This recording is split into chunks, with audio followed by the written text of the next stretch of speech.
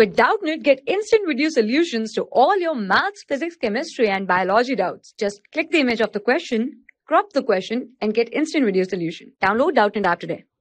Hello everyone.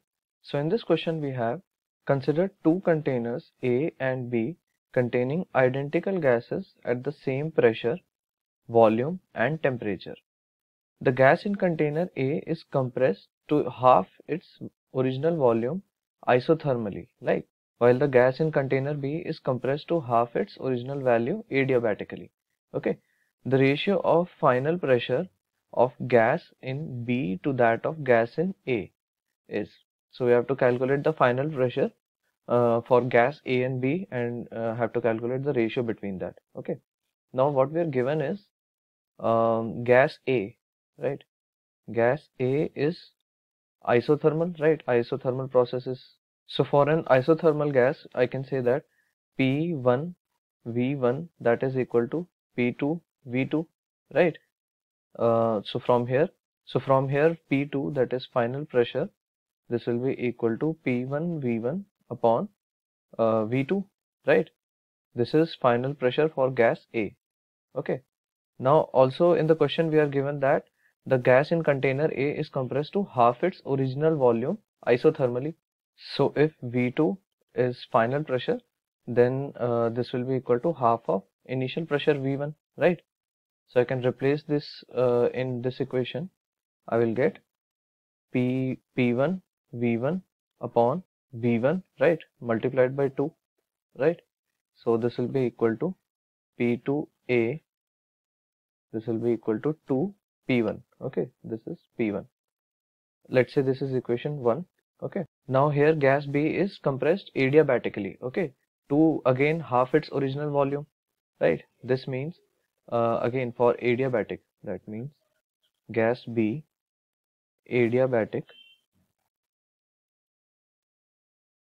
Here this will be equal to P1 V1 raised to the power gamma, P2 V2 raised to the power gamma, right? And again V2 will be equal to half of V1, right? So from here P2 for gas B, this will be equal to P1 V1 raised to the power gamma upon V2 raised to the power gamma, right?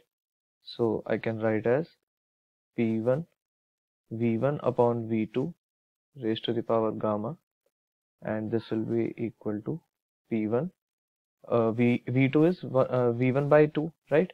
So this will be equal to V1 upon V1 into 2 raised to the power gamma. Okay, this will get cancelled. So P1 2 raised to the power gamma. Okay, this is P2 for gas B. Okay, now let's say this is equation 2, and we have to calculate the ratio for final pressure of gas in B to that of gas A. Okay, this means P2 of gas B upon P2 of gas A. From equation 1 and 2 I can write as P1 2 raised to the power gamma upon, this will be 2P1, right? So 2P1, this will get cancelled, and I can write this as 2 gamma raised to the power minus 1, right? So this will be the required ratio. That means correct option is option A. For class 6 to 12, IIT JEE and NEET level. Trusted by more than 5 crore students. Download Doubtnut app today.